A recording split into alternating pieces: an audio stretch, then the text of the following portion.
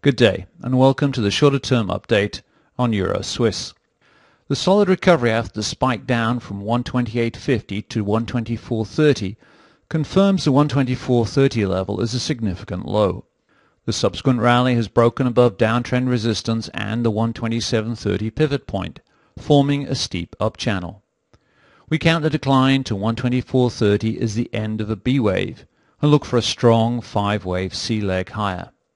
Subdivision argues that we are close to the end of 3, which will probably complete in the 128.50-70 range, and that a 4th wave dip to the 126.75-127.30 area is possible before attempting the 129.75 to 130.40 target zone.